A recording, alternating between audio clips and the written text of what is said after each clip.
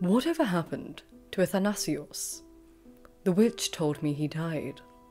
No one ever believes me, but she told me he died following a song sung by a divine creature.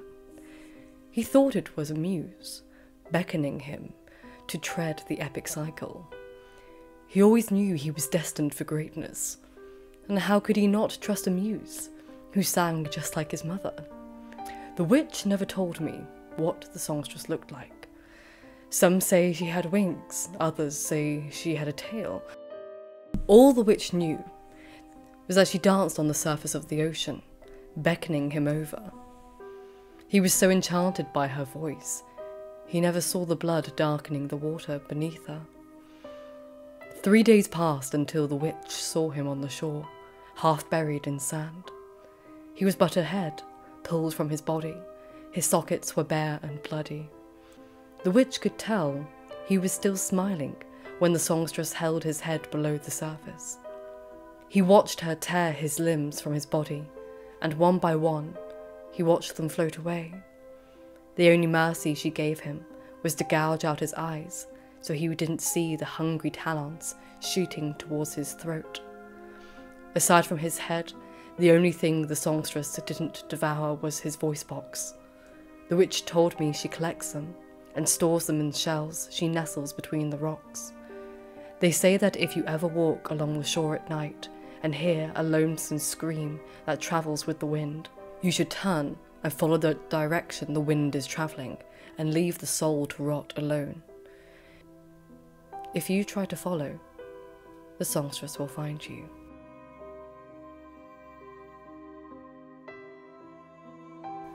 Well, hello everyone, and welcome to my Dark History month. I'm afraid we are actually in my Dark History bedroom because the living room's windows are being fixed. Fantastic. So it's a little bit less aesthetic at the beginning of the season, but I'm sure in a couple of weeks' time it will be back to its normal self. So throughout the season of autumn and winter, my videos will be honouring the dark and monstrous side of ancient history and mythology. Today we'll be exploring the dark origins of the first of two connected yet distinct mythological creatures, the Sirens, followed by the Mermaids, as per the request of Masterman God and Kali. But this video is a two-parter, and we're starting with the Sirens first. What's interesting with Mermaids and Sirens is that these songstresses of the sea have two very different perceptions. One is regarded as demonic and monstrous, while the other is beautiful and mystical. But where do these creatures come from? And how has one retained the interest of mass popular culture and the other has been shunned to the depths of classical literature? My name is Cinzia, and together we shall go into the depths of the sea to uncover these ancient stories. So it only seems right that before we explore the dark tales of the mermaid in another video, we start with her less culturally popular demonic counterpart, the siren. Early sources describe the siren as a female in form of head and navel, but a bird from the waist down. Later sources say that the sirens were fish from the waist down, like a mermaid, hence why there is a little bit of an overlap here. However, most sirens actually had wings as well at the same time. And in some cases, sirens are described as having both bird's feet and a fish's tail. Yet, the anatomical construction of this baffles my limited and weak imagination. Regardless of their physical structure, the sirens were consistent in their manner of being. They were creatures who lured sailors to their deaths via their charming singing, either by causing them to fall asleep whilst they were sailing their ships, or by luring them towards dangerous rocks. When vulnerable, the sailors were then attacked by the sirens, who tore at their flesh and drowned them. The earliest writing that we have that mentions the sirens is Homer's Odyssey, where Odysseus, wanting to have his cake and eat it too, asks his sailors to tie him to the mast of his ship so that he can experience their charming song in a safe environment, whilst his crew sail past the sirens with their ears plugged with wax. The overture begins with the sirens addressing Odysseus by name, praising him and urging him to stop and hear their voice. The sirens suggest two reasons why Odysseus should stop. You see, the sirens claim the effects of their voice are pleasure and increased knowledge without impeded passage, and the singers proclaim that they themselves know everything that happened on Earth, including the tale of the Trojan War. Interestingly enough, however, Homer never describes what the Sirens look like. The earliest description of their physicality actually comes from Apollodorus of Rhodes, in his Argonautica in the 3rd century BCE, in which he describes them as being part woman and part seabird. And by the 7th century, sirens were commonly depicted as a human-headed bird. Many scholars believe that the depiction of the sirens in the 7th century were actually inspired by the bar bird of ancient Egypt. You see, the Egyptians believed that individuals were made up of 5 parts: the bar, the car, the name, the shadow, and the physical body. Now, when it comes to translation, there's no real equivalent of bar in English, but it's quite similar to the idea of personality, whilst also referring to power, and this was also extended to the gods.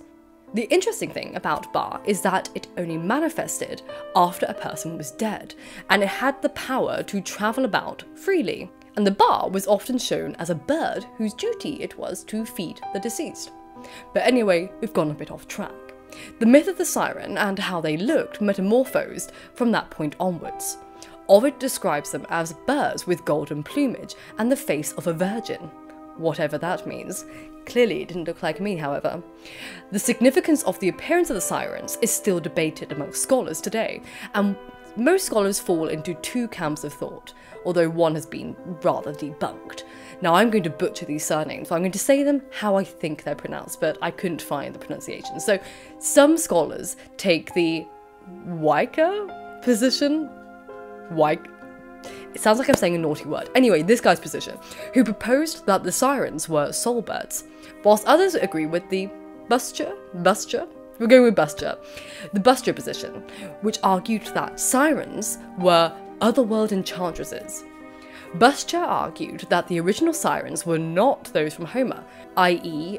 the ones which were only partially identifiable with Hokkairos' daughters and the monsters of the Greek sea saga. Instead, he argued that they were infernal counterparts to the heavenly muses, who charmed the souls of the dead in Hades with their song, and acted as their escort to the underworld.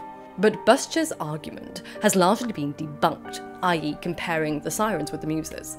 Whilst it's true that the sirens and the muses are primarily regarded as songstresses, this feature is superficial compared to the other details that make up their characters. For starters, their genealogies are entirely distinct in Homer, with the muses being divine inspirers of poetry from Pieria, and the sirens being destructive creatures dwelling on an unnamed island between the Aeaea and Scylla's cave. According to Hesiod's Theogony, the muses were daughters of Zeus by Mnemosyne, whilst the sirens were born of Phorcys, or Achilles, and Chthon. Or they were the daughters of the river god Achilles and the muse Terpsichore. Or perhaps Achilles and Sterope. I know it's complicated. Myths vary, okay, but 2 of these traditions are actually found in Pseudo-Apollodorus. It wasn't until the Hellenistic period that the muses and the sirens became rivals in an aetiological myth, in which the muse was said to have been their mother, to make things more complicated. So where did the theory that the sirens were connected to the underworld come from? Well, it actually stems from association.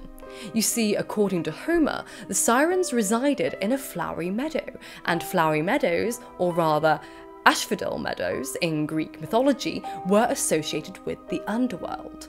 Homer himself describes the realm of the dead as an asphodel meadow, and the queen of the underworld herself, Persephone, was abducted whilst picking flowers in a meadow.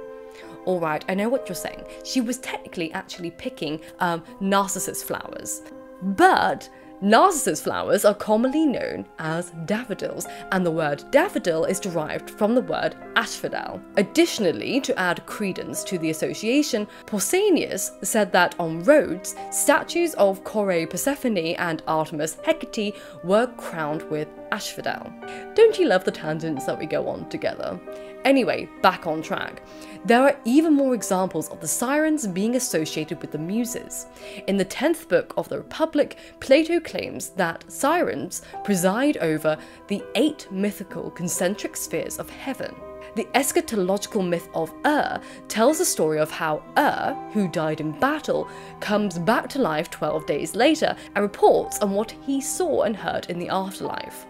The story concerns the judgment of souls, rewards and punishments, the structures of the universe, and more specifically, the mechanism of celestial movements before the choice between different kinds of afterlife. So, are you ready for this? Because this is where it gets deep. Explains that when souls have passed 7 days in a meadow at the crossroads of heaven and hell, they leave for a journey of 4 days. On the 5th day, they come to a light, a column or a rainbow, which binds heaven and earth, like ropes that surround a boat. This thread-like light suspends a spindle of necessity, also known as a Nanki, which causes the rotation of spheres. This spinner's tool consists of a hook, a shaft, and a whirl, which is a weight that makes it spin. The hook is affixed to the top of the shaft and the whirl is at the other end. The hook is used to spin the shaft, which in turn spins the whirl. Placed within the whirl of the celestial spindle are 8 orbits, each of which creates a perfect circle. The outer circle is the cosmos, and it turns upon the knee of necessity, Ananke, as she spins the thread. The interior circles turn more slowly and in opposite directions. The 7 inner circles are the 5 planets, Saturn, Jupiter, Mars, Mercury, Venus, and the Sun and the Moon. Atop each circle, a siren sings a single note, and the ensemble is in harmony. There are 8 sirens to correspond with the cosmos and the 7 planets, and their octave is a harmonious music of the spheres. Now, when reading this, Plutarch was pretty confused. I mean, I can't picture it myself, but other people can. Anyway, why was Plutarch confused? Well, Plutarch was confused because Plato was suggesting that these terrifying monsters, the Sirens, were celestial rather than infernal and chthonic. And thus, Plutarch assumed that Plato was just a bit stupid and confused the Sirens with the Muses. However, that doesn't make sense, because A, Plato isn't stupid, and B, there were 9 muses, not 8. So, you see, Plato's sirens aren't the sirens from Homer, they're actually the product of philosophical thought, whilst Homer's sirens are mythological in nature. But it is the latter that nourishes the former, and because our focus today is on the mythological rather than the philosophical conceptualization of the sirens, we're going to steer very gently past this immense discussion, because trust me, I couldn't really get my head around it, and steer back to mythology. See, whilst the link between the muses and the sirens as songstresses is slightly tenuous at best, the link between the sirens and the mermaids is much harder to remove, and that's a tale we're going to be telling for another time. So this is just part 1. Part 2 is much longer, so I decided to split Sirens into their own little video, and it has been a stressful month thanks to tenement issues, which means all my windows are being, redone, and they're not going to be done for another week.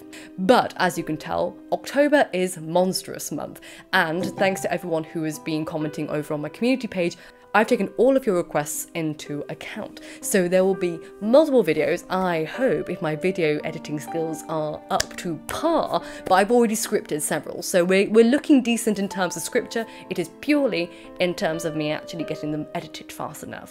So I hope you enjoy my monstrous month of October, and it will likely go into November and December, because there are a lot of requests, and I am very excited to get into them. So thank you so much. I hope you enjoy this dark series, month of October and beyond, and a specific thank you to all of my Patreons, but I want to give a shout out to Crystal RVA, Ashley Millett, Eleanor Cargill, Janice, Doomed Days, Barbara Lebuta, I hope I pronounced that correctly, Arch Capitalist, Jack Manson, Chris Darden, Robbie Groves, Nicholas Reed, Alison Sato, Bill Patton, Laura Burkholz, and Andrea Bazil. Thank you all for being my top tier patrons. Thank you to all of my patrons for making this possible. I really hope you enjoy part 2, because that's much longer, and I will see you soon for part 2. Be happy, be healthy, and remember, books save lives, so keep reading.